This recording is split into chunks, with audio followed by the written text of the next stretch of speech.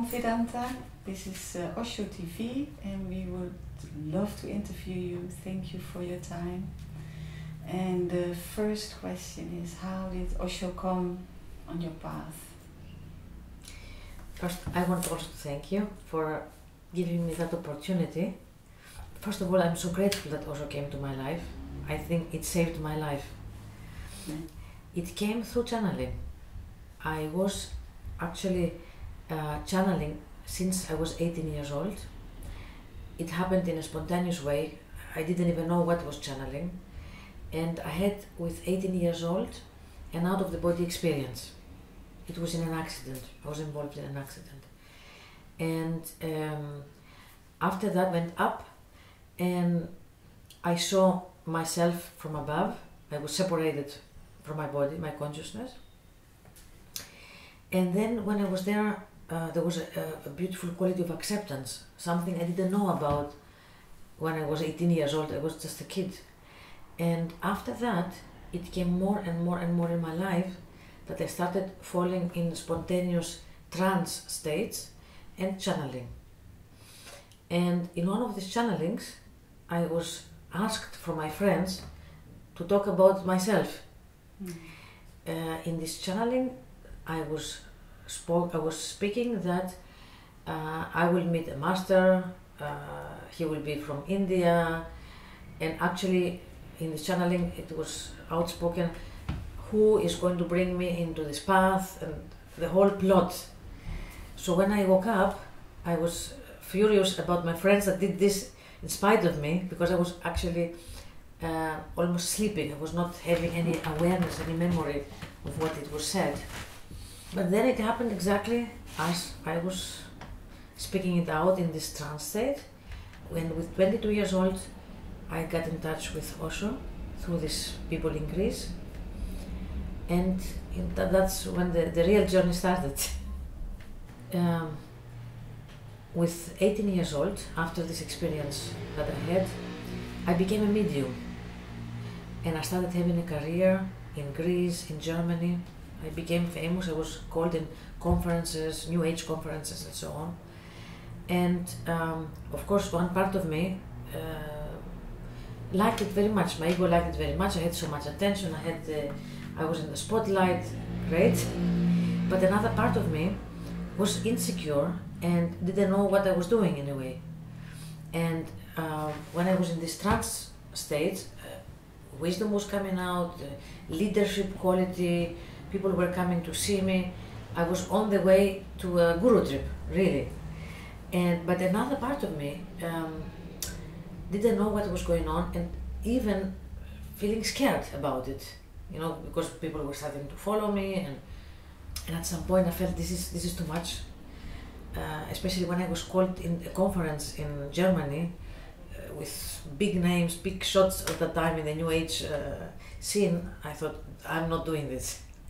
And that was the point that I decided to drop everything and go to Pune and go to Osho. And there I was received in a very beautiful way. Although I had decided to drop channeling, it was at the time that the Osho Mystery School was starting to be created. So they called me and they heard about me and they said to me, no, you don't stop doing this, you do it here, in the light of Osho. So I had to give some test sessions to these big people that I didn't know, an innocent Greek girl. And I was received in a very beautiful way. I was welcomed and I started channeling in the light of Osho. And at the same time, I started working on myself. And that was very, very beautiful for me. That was the best ever, the best time. And I realized about the intuitive gift, the channeling, many important things. I really got into the guidance of Osho. And I realized, first of all, that it's not about splitting off what is happening here in the body, in the daily life, to get into some spiritual, in brackets, reality, far away from what we feel, what is here, what is inside of us, what is with the body, what happened to us in our story, how we created our personality. We need to look at those things in order to be able to let go of them and come to the real. So I started working on myself, And I realized I have to ground myself first in my body to come back in me. I learned so much about grounding. I had to look at my whole childhood issues, and it became a very beautiful adventure, very beautiful adventure. That was one part about the grounding, and the other part was about spirituality. The realization that spirituality is not something that is cut off from the here and now, from the real, but spirituality is the everyday life, living the life with passion, living the life with totality. Thanks to Osho, I learned that. It's wonderful, wonderful what he did for me.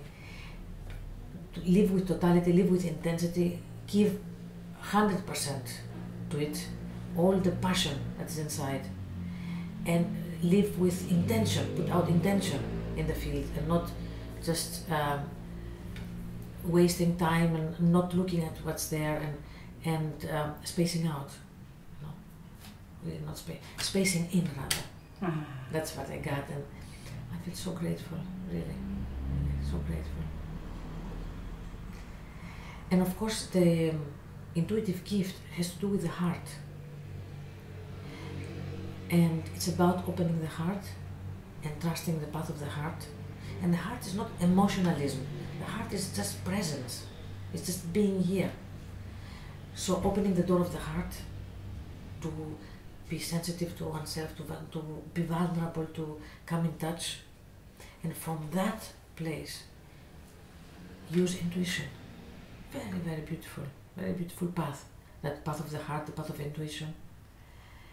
And it's not about connecting with some faraway intelligence or somewhere on another planet, but connecting with the true source. The true source is in every one of us. And we can have direct access. This is our potential. It's about realizing this potential. Yeah. When you had this psychic experience, when you were 18, that went into your heart already immediately, because that's where it talks, or that's where the connection is. Yes, that's exactly what I meant before, saying that in this terrible moment of being injured in a not good way, and I was floating above my body, but what was interesting for me, also coming back quickly after, that there was a quality of acceptance, that everything is okay, everything is fine, just the way it is perfect.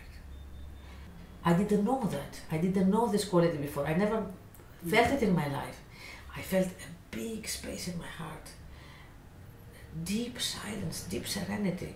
My body was in pain. It was shocking, and something in me was, everything is okay. Everything is fine. Life is going on. Everything is for the better. It was amazing. That was the big opening.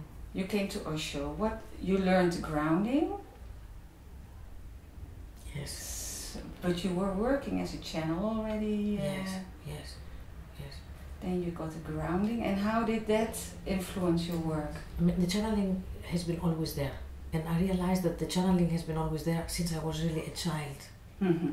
Yeah. I got to remember so much through the work that I did on myself, that since I was 4 years old, 5 years old, 10 years old, it was always there. Amazing experiences. I remembered. I was calling the souls. I was talking to the souls when I was a child, and asking guidance and wisdom to relieve the pain of other people around me. Like not just do some strange tricks or something. Not for power. I was using it from when I was a small child. Yes, how the grounding changed the channeling. That was your question. Yes. So it gave a real clarity and an immediate rooting in the here and now, and not losing oneself into stories. I loved the last talk of Osho, the last discourse of Osho. It was about past lives. I don't know if you remember it. It was so impressive for me. It was, the last discourse was about past lives, and Osho said suddenly, he says, who knows about past lives, he says, more or less. The past lives that you remember might not even be yours. It might be the past lives of someone else.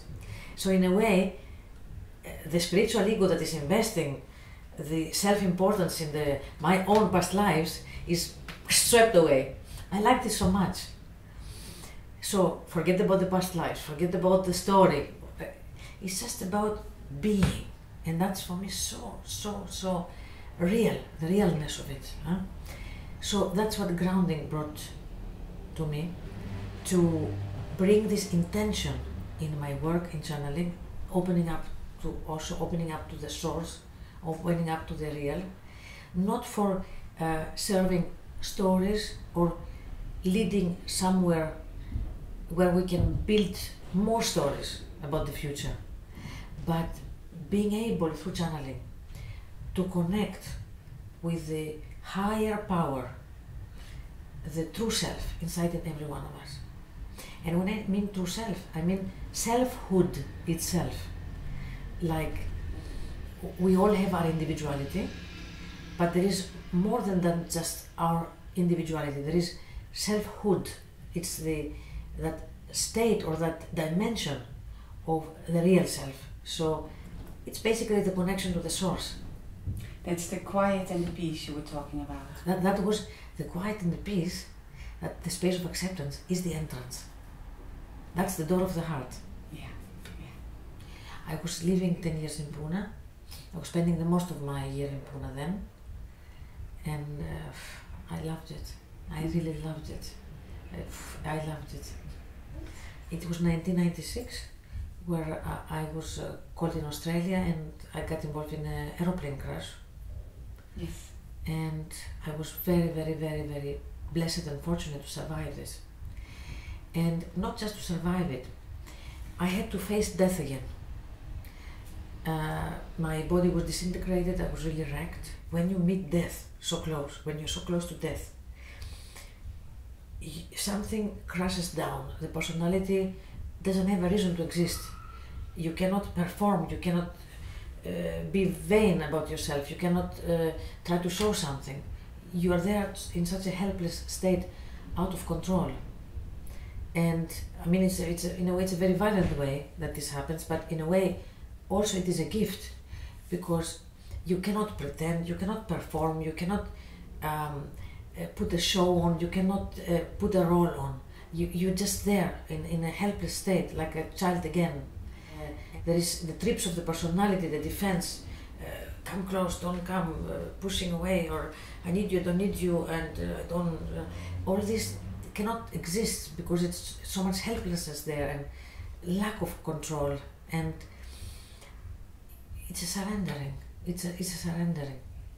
I was very lucky to live without my personality for a while. Yes.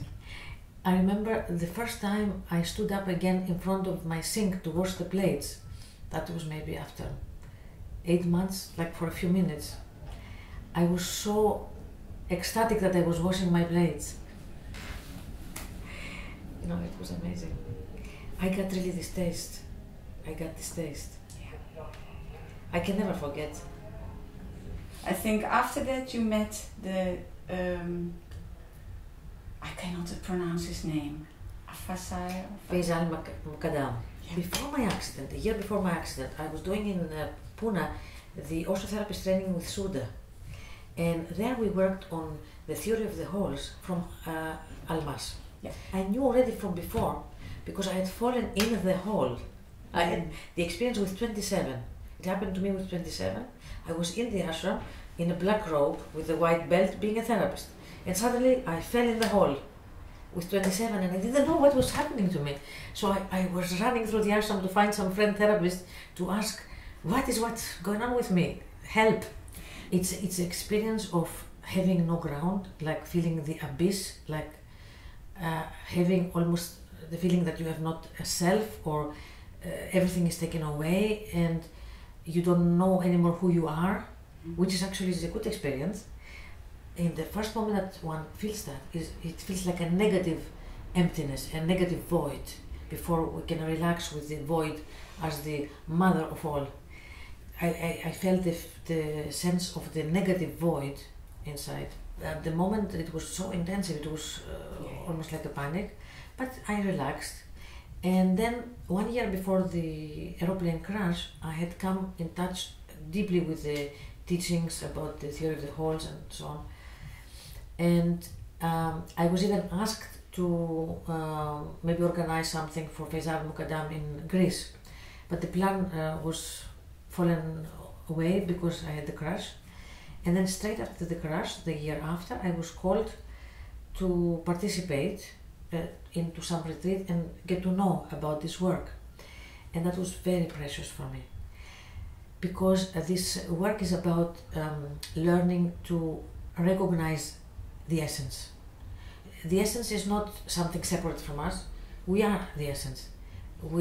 It's part of the life itself. And then when I met Faisal Mukaddam, I got to see this part, to focus on this part. And something also happened in my channeling. I must say that was very precious. I realized that the source and the higher self, or the point of light, as we call it in this work, is inside. I felt a big healing if there was any subtle split inside me about that wisdom and me as a self, me as a real person. That split was starting to come into an end, you know, and I'm working on that, of course, every day. It's an everyday adventure, yes, every moment, and that's the beauty of it. Yeah. And that's where this came from? Yes, this is a book I decided to write because I feel so full and so grateful about this recognition of essence and living with this in the everyday life.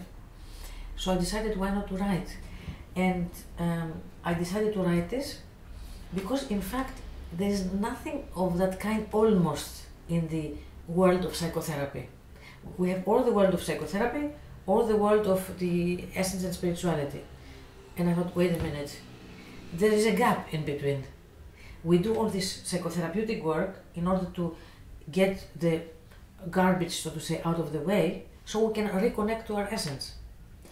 Or you go to do the essence work, and you know, people don't want to talk so much about the psychological stuff.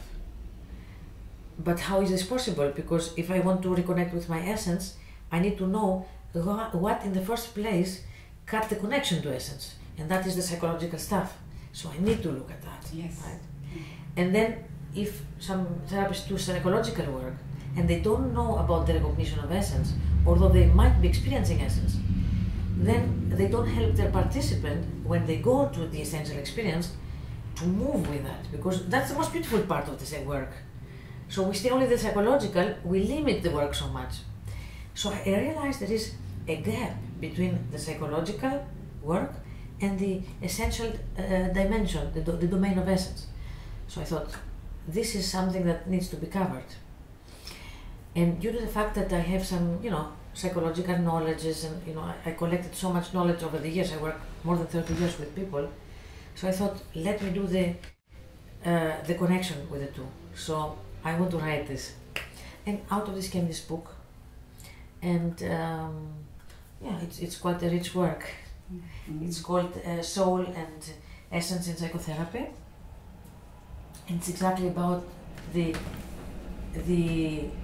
word psychotherapy. It's an ancient Greek word that means serving the soul. That's what it means, serving the soul.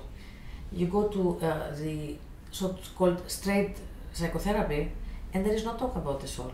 The most of the therapists, they don't believe even in the soul. Mm. These things need to be outspoken so we can remember who we are. Yes. We need to remember. All the psychological stuff that comes up is not a disturbance.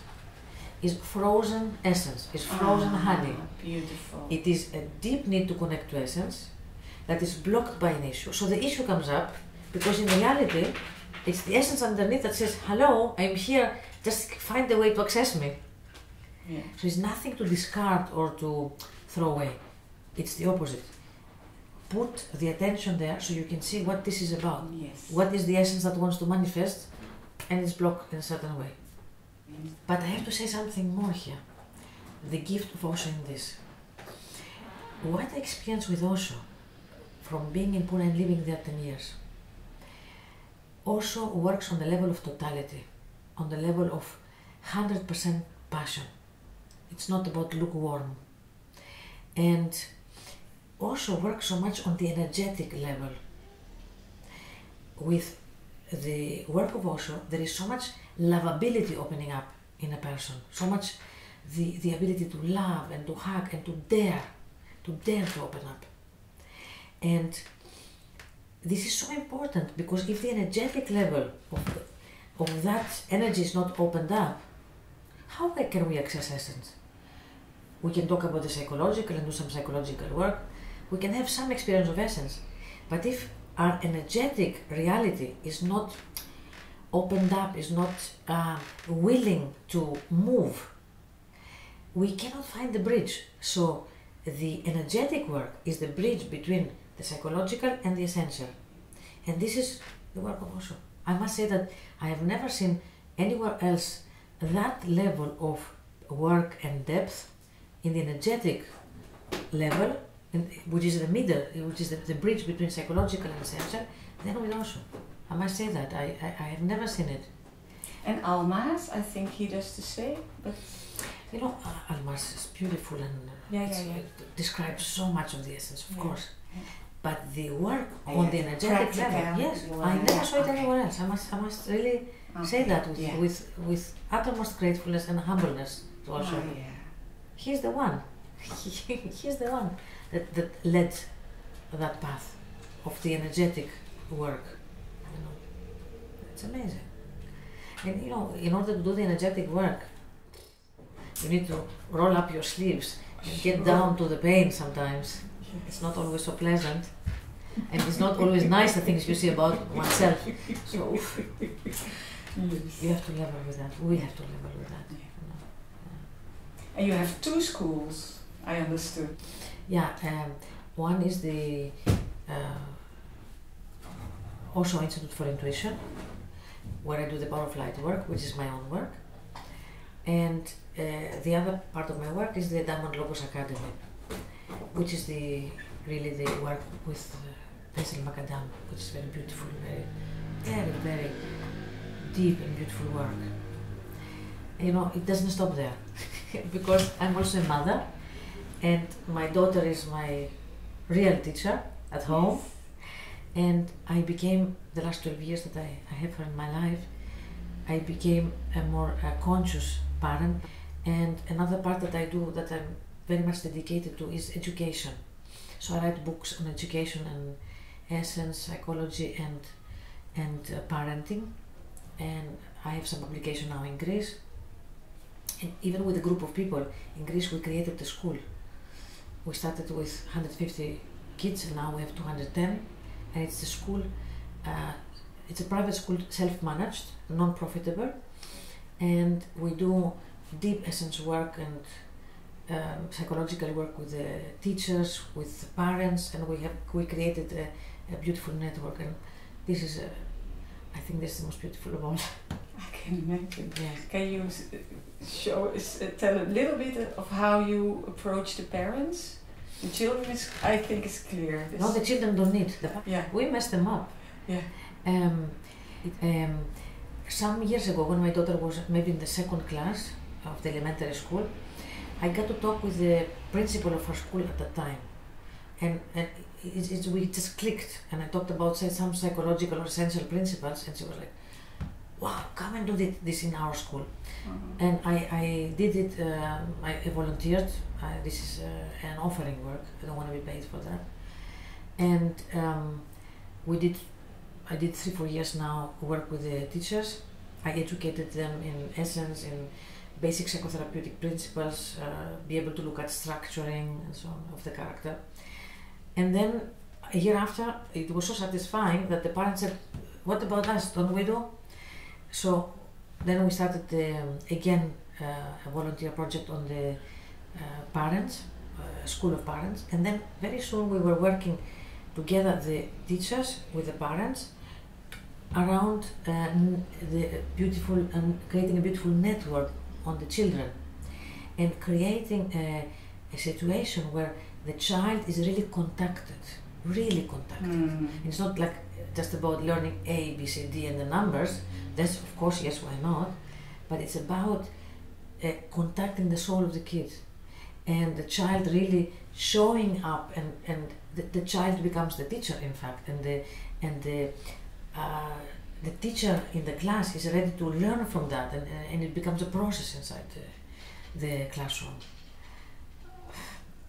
We need to extend our gifts to the service of humanity. There is no other way. There is no other way. If we have a gift, if we learn something from our mistakes, from whatever happened in our lives, we need to really give it further, you know. There is where I find the meaning. You know, I'm feeling very fortunate to be able to come here in Den Haag, in Vajit. I'm offered that space, and I brought, since the last September, the work of the Power of Light here again. And because I was working earlier in Europe and places, and now I started in Holland again. And we have here an ongoing training, the Power of Light training, which is actually a 4-year training. So we started doing the first year, and it's weekends, is 5-day groups, modules. So there is a continuity, because this is very important, that there is a continuity for people when they open up. So they know they have a safe place, a safety. And you know, in the first group we did, the first training, I counted 9 nationalities. So I thought, how we'll become a family, 9 nationalities, I was thinking. And within 5 days we became a beautiful family, because I do feel that the healing of one is the healing of all. And so the group is moving like one big embrace for everyone, and we are moving in intimacy. This is very, very deep, very profound, very beautiful.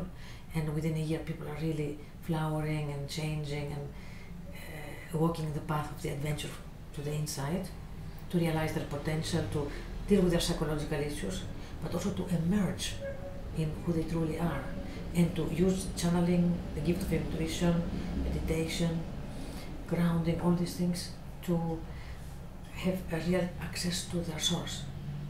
It's very beautiful. I like to feel the evolution. I like to feel the continuity.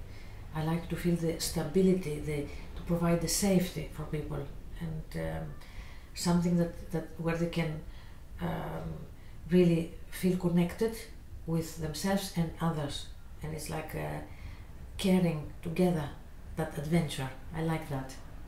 Yeah. And all the dates are on your website and on the website of Vajit. Of Vajit, yes. Yeah, you know, I live the life of a sannyasin really, and that started very early, from 2022. I was already with a suitcase on the road, but at the same time, you know, I like stability. You know, I like structure. For me, in order to be able to let go, because that's the teaching of Osho, surrendering, letting go. And in order to be able to do this, because I love that, I'm drunk with the wine of existence, so I like to let go. In order to be able to do that, we need also structure. If we don't have structure, if we don't have ground, the experience of letting go and surrendering creates a sense of danger and unsafety. If we do have the feeling of structure and stability, that makes it much easier and even welcoming to finally let go, because we do have a basis, and that's very important. So that's how I want to create also my life, and I do, to have a basis, a stability that I owe to myself and my daughter, for sure. And then, you know, being a citizen of the world and sharing the gifts and meeting people. I love that.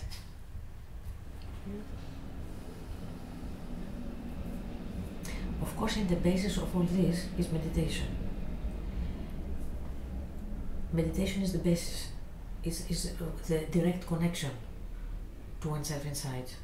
And it's beautiful because you don't need any therapist, and you don't need any priest, and you don't need any teacher. It is available. It is for free, you don't even have to pay tax on it nowadays. And we are very lucky that we have this access to meditation, and it's incredible that, you know, we have the Orange Book, we have the other book, Freedom, First and Last Freedom Meditation. There is so many meditations also to get out of this traditional idea that meditation is only sitting silently. Meditation is everything. It's about living a life with presence. Living a life with presence.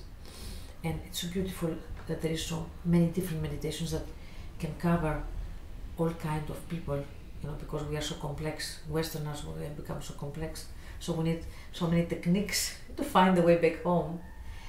And this is very beautiful, I must say. And the work is a meditation, in fact. The work is a meditation. It is a way of meditation. This is the basis. Beautiful. Thank you. Thank you for this interview. I thank you very much.